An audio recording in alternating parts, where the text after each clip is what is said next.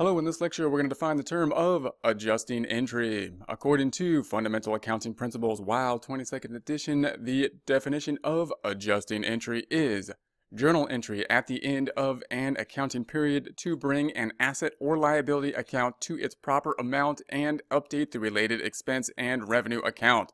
Let's break that down a bit. We are talking about an adjusting entry, which is still a journal entry. So we have the typical journal entry, which is going to have at least one debit and at least one credit, and what must remain in balance. The thing that sets this apart is it's going to be at the end of the accounting period. The end of the accounting period typically being the end of the year or the end of the month. Why? Because that's when we're going to make the financial statements, and therefore we want to make everything correct on an accrual basis as of that point in time. How do we do that? We typically bring the asset accounts and liability accounts to their proper amount in accordance with an accrual basis, and then we adjust to the related expense and revenue accounts. What that means is that the adjusting accounts are usually going to have at least one balance sheet account that's going to be affected and one income statement account that will be affected. We often identify them by the balance sheet account that we're going to have to adjust. For example, if we take a look at our trial balance here, some typical accounts that would need to be adjusted in the adjusting process would include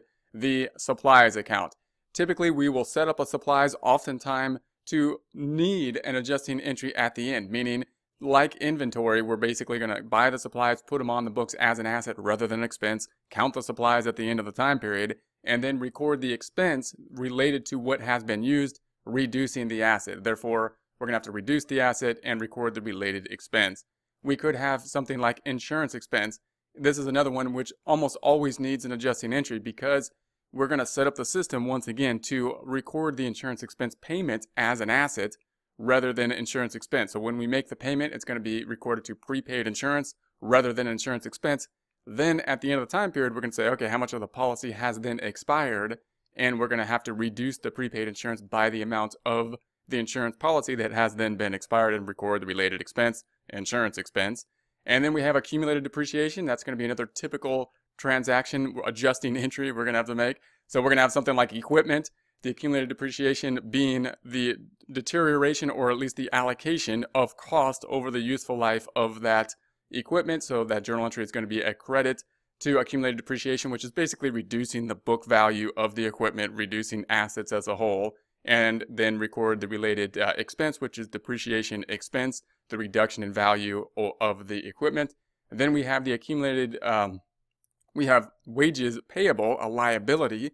So there's going to be a liability account for the fact that wages oftentimes are going to be recorded just typically on a more of a cash basis. Just from logistics purposes, that makes more sense. So we're going to set up the system to do that and rely on the adjusting process to make any needed adjustments at the end of the time period.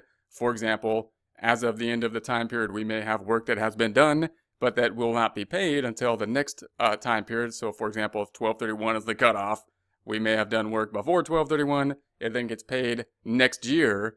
Well, we need to bring that expense into this year, and we need to record the related liability that is owed under an accrual basis as of the cutoff date. Last example that we will have is going to be unearned revenue. This one is going to be the fact that we got paid before we did the work. This is not always typical of every type of business. That's why this one's sometimes more confusing. But in this case, if we did landscaping, we might have gotten a deposit before we did the work. We might have gotten the money before we did the work. We should record that as a liability when we get the money because we have not yet earned it. Then we're going to have to determine how much we earned in the adjusting process, and we're going to have to reduce the liability and record the related revenue in this case. Again, not all businesses will have a security deposit, but we can think about the types of businesses that we might have, if we get rent, if we're renting equipment or renting a building, we might ask for a security deposit up front. That money we get up front is a type of unearned revenue. Or we could think of things like a concert or something like that, meaning we get paid before we provide the concert.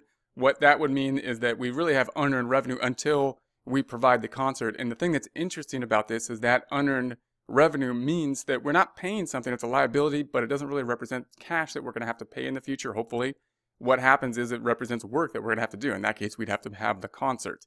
If we don't have the concert, then we're going to have to pay the cash back, most likely. But we're typically going to pay with the service in terms of unearned revenue and then record the adjustment.